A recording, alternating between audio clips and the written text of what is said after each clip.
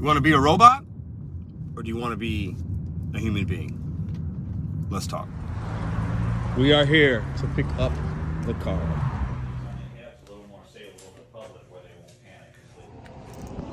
Let's step back into the office. All right, happy Tuesday. It's 1 o'clock. The car's been done. For those of you that don't know, we had the car in the shop. $1,300 worth of work. Catalytic converter, and then you got to pay labor. Blah, blah, blah, blah. It's all good. Now, we're back in the ride. I had to get the car re-tagged, so I had to get past an emissions test, so that's why I had to get this thing done. So we're going to go do that, but I want to talk about an important topic. But before we get into that, if you missed yesterday's video, we talked about car maintenance, repairs, how much I've spent in the last a little over 2.5 years of doing gig life. What have you guys spent? Go check out that video. Share your thoughts in the comment section if you're somebody that can give insightful information about repairs and how to handle them and what to look for. A lot of really great comments in that video. Go check them out. But today I've been getting some emails, and I got one today, and it kind of sparked something in me, and I want to have a conversation. These gig apps, in some states already, they already have drivers feeling and thinking like an employee, whether it's with legislation or whatever, or how they word things within the app. It's going to happen more and more and more and more. I think some could say the companies want us to be employees. Others would say they don't, because there's a lot more labor costs involved and things like that, and benefits they have to then pay out if we're technically called employees and W-2s. However, these big companies, gig companies especially, are really good and sneaky about not having to pay the benefits of making you a W-2 employee, but making you feel like it and making the app feel like you're a W-2 employee, and wording and doing things in a way that's going to save them millions and millions and millions and millions of dollars while not giving you any kind of benefit and allowing you to take the crap orders and making you feel bad or almost good in taking the lowball orders to the miserable human beings that don't tip. Let's go. I got a rant for y'all today. Let's get into it. I almost forgot. You are tuning into, appreciate you clicking on the video, Pedro Doordash Santiago, where we talk all things gig apps, all things betting on yourself, motivation, relatability, all that good stuff. So if you're down for that, continue to watch. And if you get value from this content, consider hitting the like button. Consider subscribing. Now, I'll show you guys a little bit of my city as we're driving around, running some errands today, and we're going to get into the topic. But I got to remind y'all, everything in this video is going to be a matter of opinion, matter of let's talk about it. Everybody has a difference in opinion. I want to say that first, because y'all know I'm super opinionated here. But I'm also like to challenge the community to think of things that these companies do at the surface level. It might look okay, and sometimes it might be okay, but you have to think bigger picture, because if you think bigger picture in a moment, it's going to allow you, in my opinion, to make the most amount of money as quickly as you can with these apps so you can move on to something else. And for all my people that love these apps and want to do them forever because it works for you, maybe you're retired, maybe you're a single parent, and you got to do this. Whatever the reason is, if you're going to do it for the foreseeable future, you still should want to make the most, not being taken advantage of, not delivering lowball orders. Let's get into today's topic. I'm going to give you guys opinion, then we're going to test it out in live time. We'll crunch the numbers. Option A versus option B, option 1 versus option 2, and we'll see which one might be better. And I want you guys to try it out if it hits your market. Put a comment down below if you've already seen this, if you've tried it, if you've done it. What do you think about it? Look at that arch. Let's go ahead and hit this video running.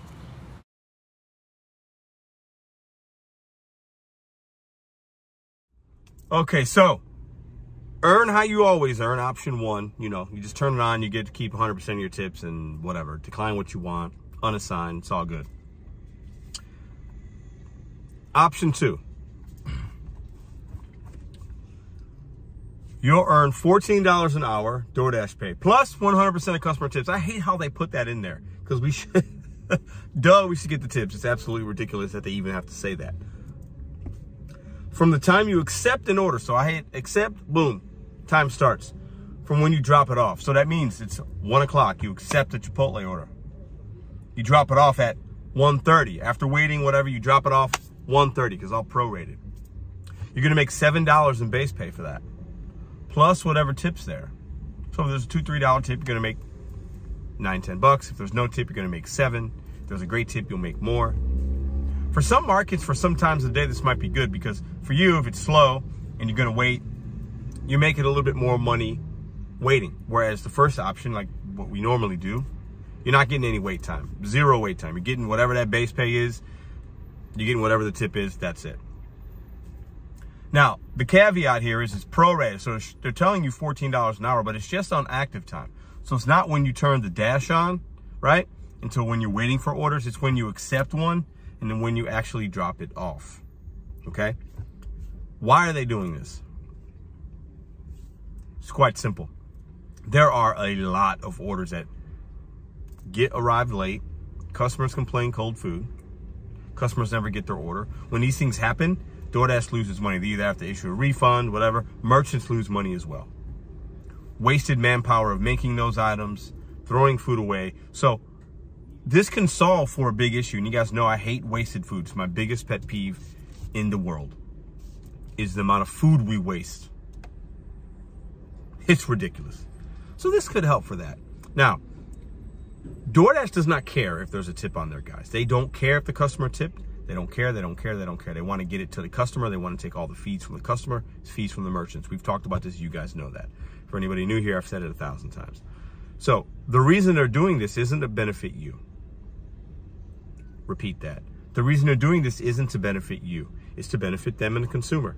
Because a lot of customers, and especially in certain areas, do not leave tips, or it's a long drive. Drivers don't take it for those reasons, or drivers unassigning like I teach you to do if it's a long wait because time is money. This is a way to incentivize you, the driver, to stay and wait for an order and to maybe take an order that maybe on the surface doesn't look great, but you're thinking, okay, well, I'm going to get some pay for my active wait time.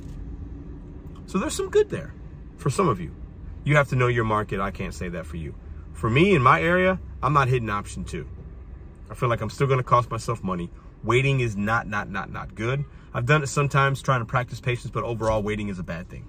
Okay, you should, different times a day, different days a week, different merchants you should have.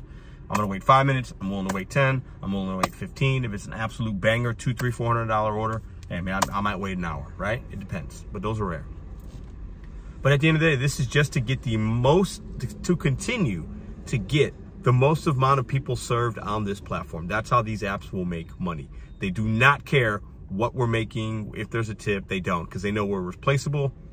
Somebody else will come do this app. If I stop working for DoorDash tomorrow, there's 20 people waiting to come on and take my spot. The apps know that, so they don't care.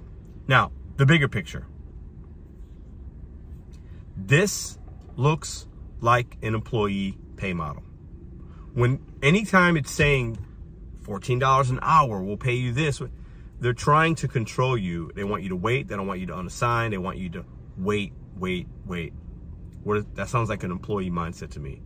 We're getting eerily closer in many markets and eventually maybe everywhere to where we're going to be like employees without the benefits. That's super scary. For me, when those things happen, I won't be on these apps anymore, probably. I might turn them on here and there. That's my goal. You should have one as well. We talk about that. Why are you using these apps? Stepping stone. Bridge to something better. But the closer we get to employee status, employee mindset, and that's what they want. They want employee mindset. And most people that work these apps have an employee mindset. Nothing wrong with that. There's a lot of different ways to make money. That's just not for me, and I think it's not for some of y'all. We have to be careful with the verbiage, the lingo, the words, whatever you want to call it, that these apps are using to get these orders out there. They're going to wrap it up real nice. They're buying you a crappy present for your birthday, but they're gonna wrap it up real nice, put a nice big bow on it, put your nice little name tag, Pedro, ooh, write it in fancy. I'm gonna open that up, and inside it's really not much. What do you guys think? Drop a comment down below. So let's test this in real time. I just turned the app on to see if I get an order, okay? So if I had that option, and I selected option 2 to get that, this is 8:25, it's 4 miles. Now, we are 4 minutes away, so the timer started now. So we're gonna call it 2:24. Let's see how long this order takes us from beginning to end, okay?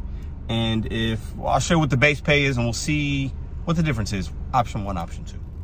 Now, this order for me is a decent one anyway at this time of the day, 2:24. I just turned the app on. This is the first thing I've done all day. Just got the car back, right? So, at 8:20, you know, it's over $2. It's basically $2 a mile. It's time of the day where it's slow, merchant that I like, all the good things for me and my strategy. Well, let's say this order said $4 or $3, very low. Let's say it said 225. It's showing me no tip. So we'll go over to 225 because we all know there's a lot of those, right? 225. If this takes me 30 minutes, what I'm going to make is going to be $7. Whereas if I choose option A and I did accept at 225, it's going to stay at 225. We all know that. Hence, incentivizing for us to trying to take the bad orders. Now, this isn't a bad order. It's $8.25, right? So let's see if this $8.25 dealing with a customer that tips us winds us paying us more than if it was $2.25 and I was getting more base pay from Doordash, giving us that $14 an hour prorated.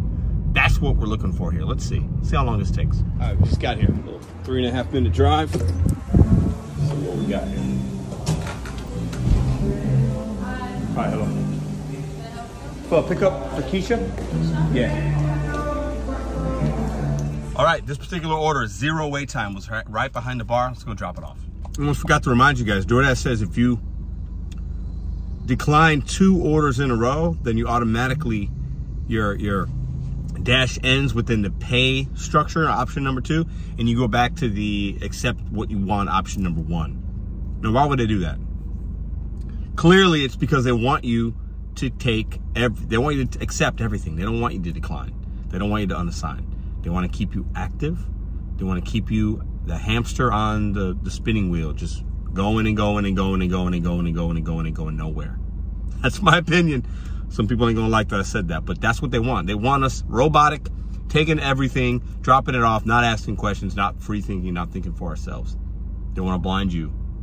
What it says is if you decline 2 orders in 1 hour, your dash will end. You can continue dashing in earn order mode.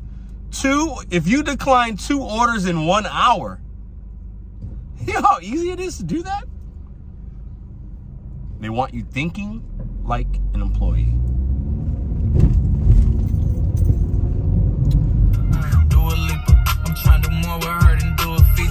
All right, we pulling up.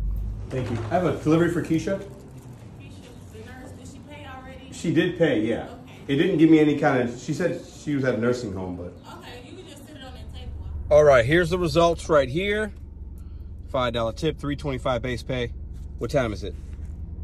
2:44, 12 minutes. Not 12 minutes, what am I talking about? That took exactly 20 minutes, and we got paid $3.25. So, 20 minutes at the calculation of $14 an hour, 7, what is that, like 5 something, right?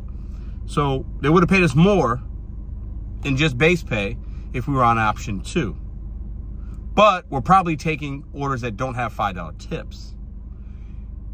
What do you guys think? What do you guys think of this scenario? Option 1, option 2. We need to read between the lines and think for ourselves. I think in some minority situations, this might be a good thing for some of us. For the majority of us, if we're just wanting to if we're looking at that $14 an hour and don't care if people are tipping us and our time and things like that, you're probably costing yourself money. Sounds like Prop 22, the active time, and you got some of those drivers over there that are just taking everything, taking anything, and they're getting paid active time, and they think they're making money when they're actually probably costing themselves money. I feel like this is similar to that. Let's spark a debate. Let's spark a conversation. What do you guys think? Is this in your market? 1, what do you think about it? Would you try it? If it came to mind, I would test it for you guys for like a day, but it's not in my market yet, but I know it is in some. BetonYou set goes 1 day at a time, bringing you guys the information as it comes to me, dissecting it, ranting about it, giving you my opinion, and then we can learn from each other in the comments section down below. See you tomorrow. Bonus features for you guys. Stayed out for a little bit, did a couple runs, dropped the order off. For some reason, I get back in my car. The transmission's stuck in park in the shifter. I looked up, you can actually, in my car, lift up you can open up where the transmission gear, the shifter's at, and there's a little lever, and you can try to put it in, you can get it into neutral and drive and sport mode. I can't get it into park, therefore the car won't, it's in reverse. I can't start the ignition. When it rains, it pours. It's not how I wanted my day to go. I just got the car. So now I got to tinker with it. I got to open it up. I looked on YouTube. YouTube's a great thing to learn. You can just type anything in and you'll find a video. So I got to go home and get my tools. There's like a little bolt switch thing and when it rains, it pours. I don't know what happened. I have no idea. Maybe I was distracted. I don't know. It's stuck in reverse. The car's not reading that it's in park, so I can't start it. So I'm out in front of somebody's home, stuck.